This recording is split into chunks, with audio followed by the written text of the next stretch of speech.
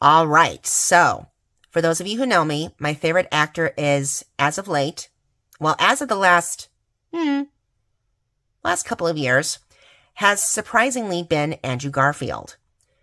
I bought Hacksaw Ridge last year after watching the film, after just watching the battle scenes on television on where I was living at the time. And during my recovery, I watched a lot of Hacksaw Ridge. I ended up buying the DVD. Then I also watched Tick, Tick, Boom. I watched a bunch of his other films. And that is when I love the Blu-ray because it took you behind the scenes as to who Desmond Doss really was. But there's more to the story than meets the eye. So the curiosity bug. So the book that I ended up checking out from the library is called Redemption at Hacksaw Ridge by Booton Herndon. And I read it in 2 days. I read it on March 9th through the 10th. The rating. So let's take a look. Here's the Blu-ray. And here is the book.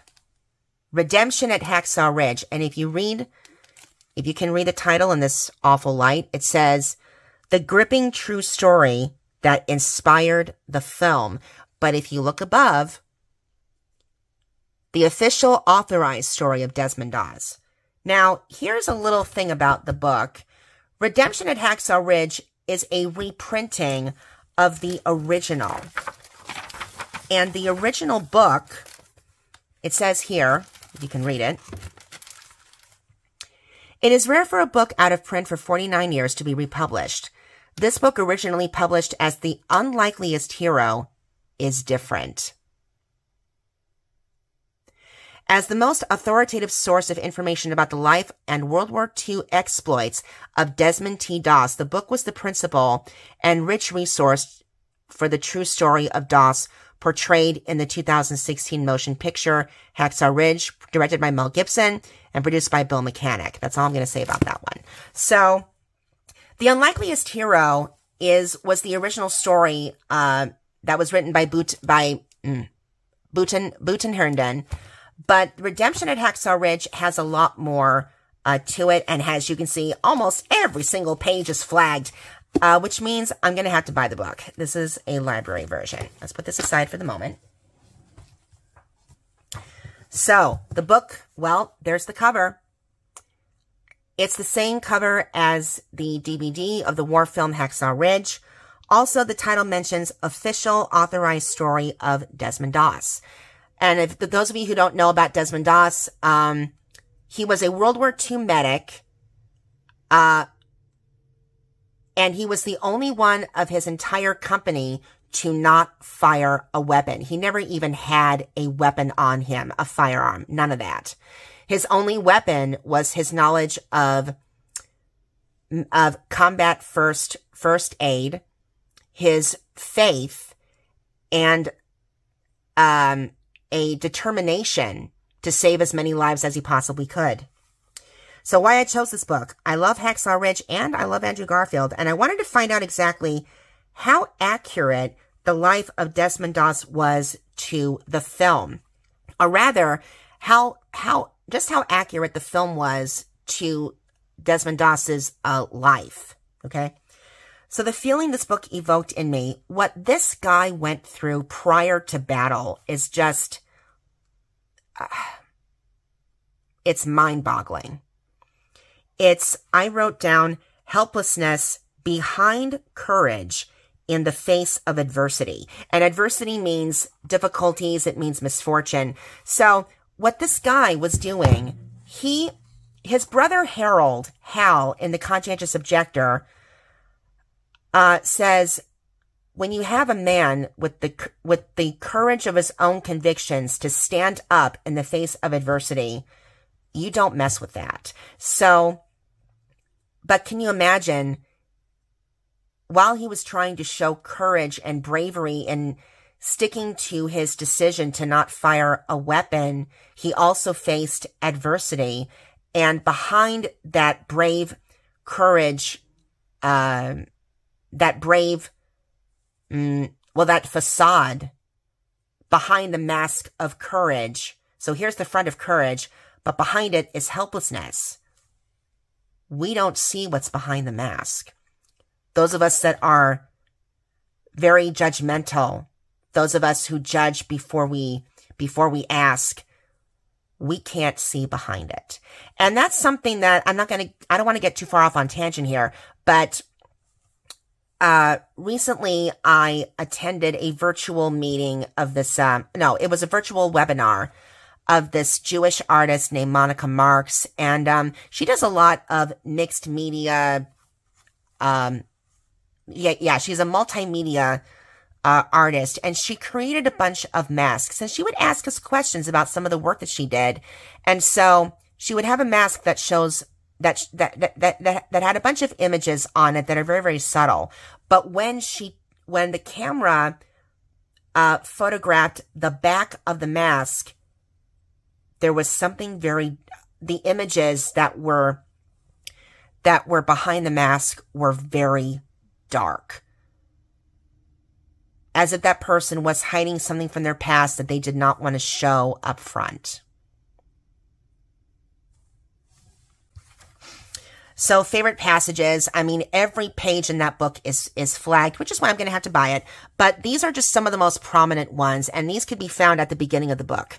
So Max Cleland, who was a former mayor, he met Desmond Doss, and he says, "Our eyes met, and I looked directly into his gaze. I knew here was a man who possessed a determination forged of steel." That's who Desmond Doss was. And Doss, one of the things that he said that is in the film is, while others are taking life, I will be saving life. As long as there is life, there is hope. Basically, if you remember the scene in the battle, I'm not going to get too much into this, but there's that scene where Desmond Doss has his first taste of a soldier who, in many instances, would be left for dead because of his circumstances. Damian Tomlinson was an Afghan war veteran of the Australian Army. He had both of his legs blown off, and he got the part in the film of Ralph Morgan, whose legs are blown off in the battle sequence. Andrew talks a lot about this in the SAG-AFTRA of the behind the scenes of Hacksaw Ridge, and he talked about what had happened. But his portrayal of Desmond Doss, to me, this is what Doss was saying. The medic, Irv Schechter, who did exist, he comes to Desmond Doss and Ralph Morgan, and he's looking at Ralph Morgan's legs, and he says, "Leave him. He will not last a day." And Ralph is begging Doss to not leave him because he has kids. He wants to go home. Why leave him there? And Doss says, "I'm not going anywhere. I'm going to get you home."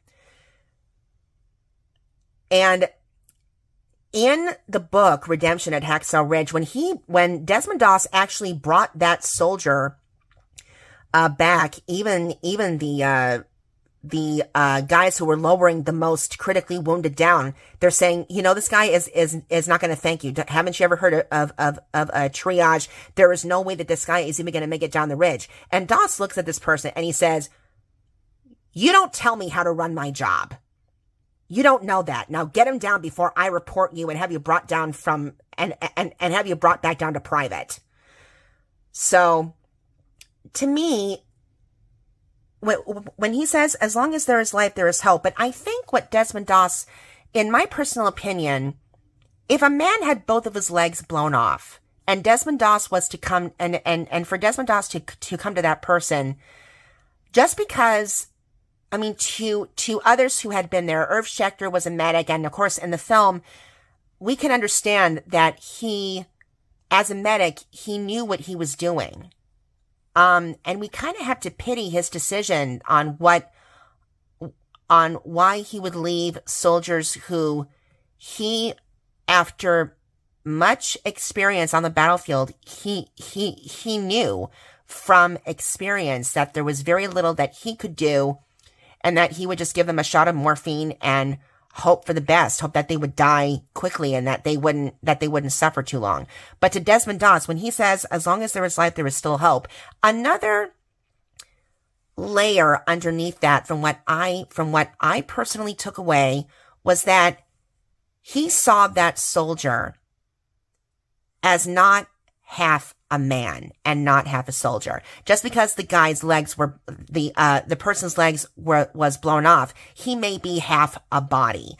But to Desmond Doss, that did not make that person half a man. And that did not make that person half a soldier. That person is still a man. That person is still a soldier to the very core. And that person deserves to live as long as there is life still left in him. Give them that chance. And that's what Doss did. Now, in the first chapter of the book, like I said, every page is flagged. But at the beginning, the first chapter is called The Loneliest Soldier. And you can just see the drama behind the writing of what really happened. So at the beginning, when Desmond Doss had his first taste of what it was like to be different from the rest of his platoon, he is basically ridiculed. And it says here, he lay silently in the hard, narrow bunk, his eyes glistening with tears of loneliness and pain. And he was to endure many, many days and months of that kind of ill treatment. Did reading this book change me in any way? I would say I have greater appreciation for what this man went through. And I thought about the Conscientious Objector. So here's what happened. Because I watched the movie and because I read the book, I wanted to find out, because sometimes some of these authorized official stories don't tell everything. So again, my curiosity got me, and I ended up buying the DVD of the Conscientious Objector when Doss was still alive. And then I became even more interested to see just how accurate was the script. I wanted to read the script myself. So I found a script online, but when I looked at it, I said, I printed the original script, and then I ended up buying the final movie script. So let me show you what's in my possession of these resources as of right now. So because I watched the movie, this then prompted me to check out the book from the library. And then after reading the book, my curiosity got me. So I ended up buying The Conscientious Objector, a documentary film by Terry Benedict. And who was the other person? Another producer helped. They're in the beginning of the intro. They mention it, but because of that, I wanted to find out exactly, because what had happened is that behind the scenes on the Blu-ray version and on the regular DVD, some scenes were deleted. And I wanted to find out exactly just how accurate the movie was from the book to the script adaptation to the film version and from what they took from the Conscientious Objector. And so, but this was interesting. I printed the script and I have it in a binder, but this is not the one that was co-written by Andrew Knight. If you look, this one is Hacksaw Ridge by Robert Schenken. That was he was the original scriptwriter. But then this one says revisions by Randall Wallace in 2013. So not too long after that, Andrew Knight was brought on to make the final, to be part of this collaboration to help recreate the script. And I was very surprised that this script, it's interesting how each of these have a little bit of a discrepancy between all these resources. So, for instance, Desmond Doss's real brother's name is Harold, but in this script, the brother's name is Mark.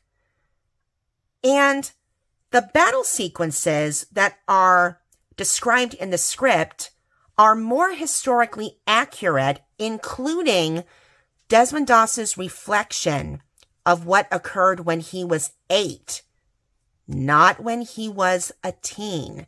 If you remember, for those of you who watched Hacksaw Ridge, if you remember the scene where where Desmond Doss is in the foxhole with Smitty, and Smitty is trying to figure out, you know, what makes Desmond Doss tick? Why won't this guy ever carry a gun? So in that scene, Desmond, there's a couple of scenes where Desmond Doss reflected on, where we see a reflection of his past, where he confronted his father who shoved his mother aside, and he was trying to get the pistol out of his father's hand, and the gun goes off. We don't know what happens after that until that scene. That didn't happen. That occurrence actually happened when Desmond Doss was 8. And that memory is actually, written in the script in the original. So I bought the film version. I'm sorry, the final shooting script of Hacksaw Ridge, and I'm going to see exactly what was changed and what was actually intended to be in the film. And what I would like to do for a future project on this channel is to do an educational analysis of all those resources, from the book to the documentary to the film script adaptation to the film itself. And what I would like to do, I'm trying to get a hold of some of the people who worked on the film, specifically the script writers. I'm also going to try to get a hold of Peter Pound, who was the storyboard concept artist. Now, this is a guy I never heard of, but I have heard of Mad Max, and apparently he's the storyboard comic book artist who has created the Mad Max Fury comic strip. Now, I didn't see any pictures, no storyboard of Hacksaw Ridge, but I'm wondering if I'm going to try to see if I can write to him and see if he can maybe send me a few pictures and maybe do an interview with him as well. But I think that'd be a really unique thing to look over, to see exactly what was true, what was false, what was created for poetic license, for dramatic purposes, and what was intentionally left out. Okay, where did I leave off? Okay, who would I like to share this book with? Look who I wrote. Andrew Garfield, right here. The reason why I would like to share this book with him, and again, this is an actor who does the research. He does the homework. He takes the time and energy to really not just learn about the person he is portraying, but he goes to the places. He actually will travel to the location. He needs things that are tangible so he could feel what this person was feeling, what this person was doing. He talks about that in 99 Homes, which I haven't seen the film, but he worked in carpentry for about 3 months just to get himself prepared for it.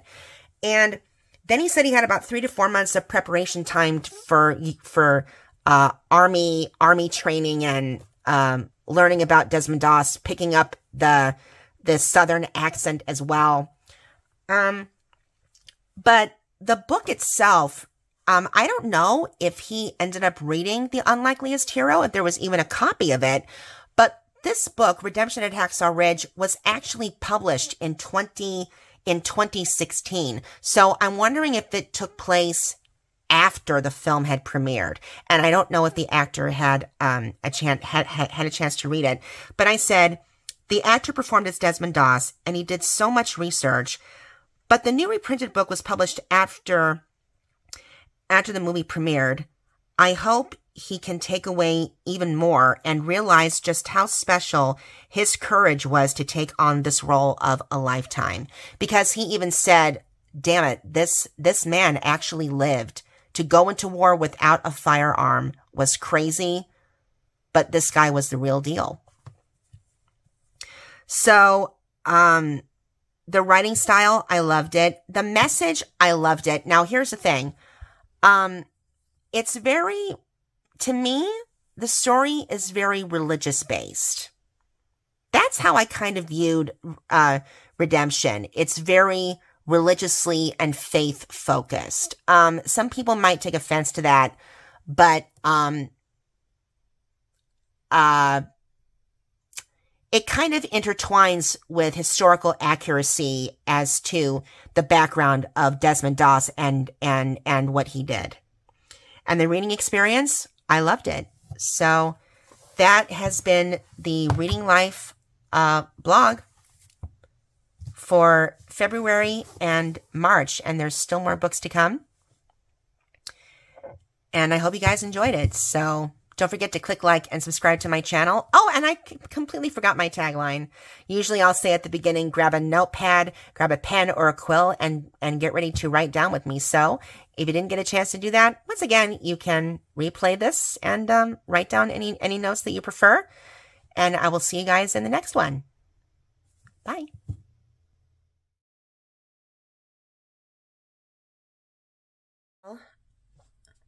This was something totally unexpected. So this is, today is April 25th, and I just wanted to update everyone on what's been happening so far and what I ordered, what came in. So this is a follow-up to Redemption at Hacksaw Ridge reading vlog. I had told everyone that I had ordered the movie script. Well, I got it from this thing called Film Mania Gifts, and it's from the UK. And if you look, it looks like a genuine script, doesn't it? It says Hacksaw Ridge, and it has, this is what they call a, I hope I say it right, a Gickly cover. So it's like a specific cover for the script, and it says Robert Schenken and Andrew Knight. You would think this was the final shooting script of the film, and guess what?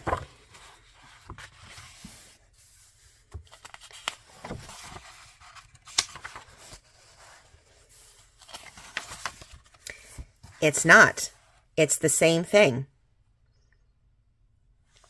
Screenplay by Robert Schenken, revisions by Randall Wallace. So this is not the final shooting script. I'm wondering if there's the final shooting script from another site that I have not been able to see. So I basically paid almost a little over $40 to get this thing when I basically downloaded it for free from Script Slug. So, but at least this has a Gickly cover. I'm sorry, a Gickly cover with the signatures of some of the actors, including Andrew Garfield, if you can even read that.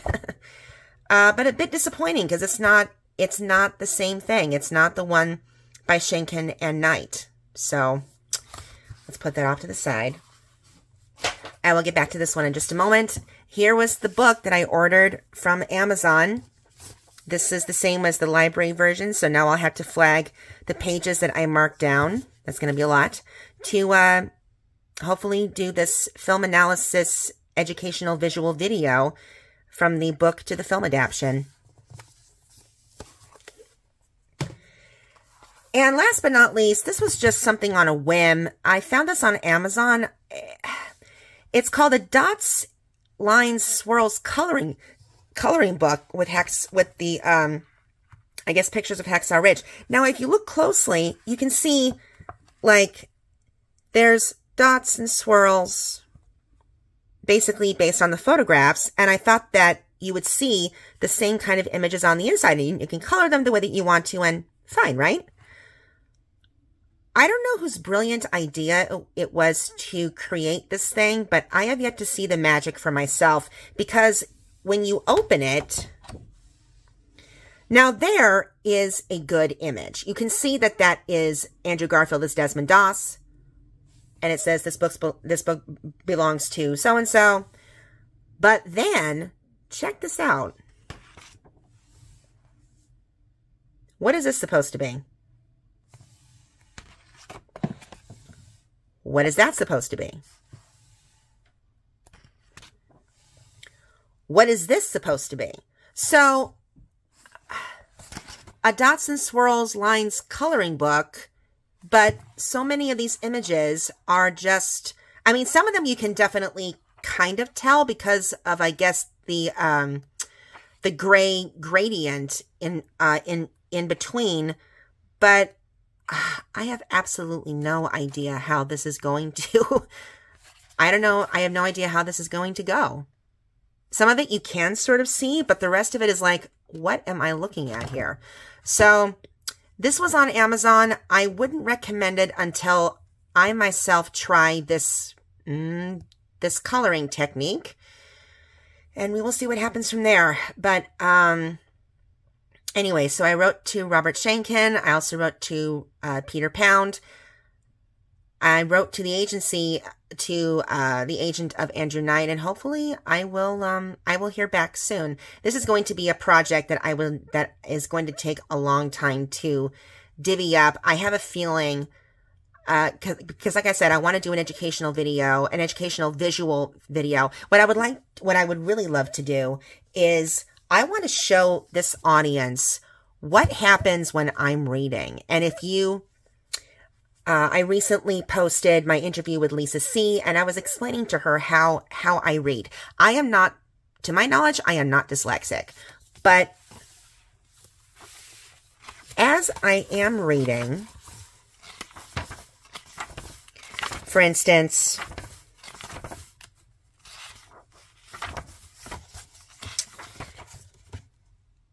the scene, this is the page where I wrote that quote down.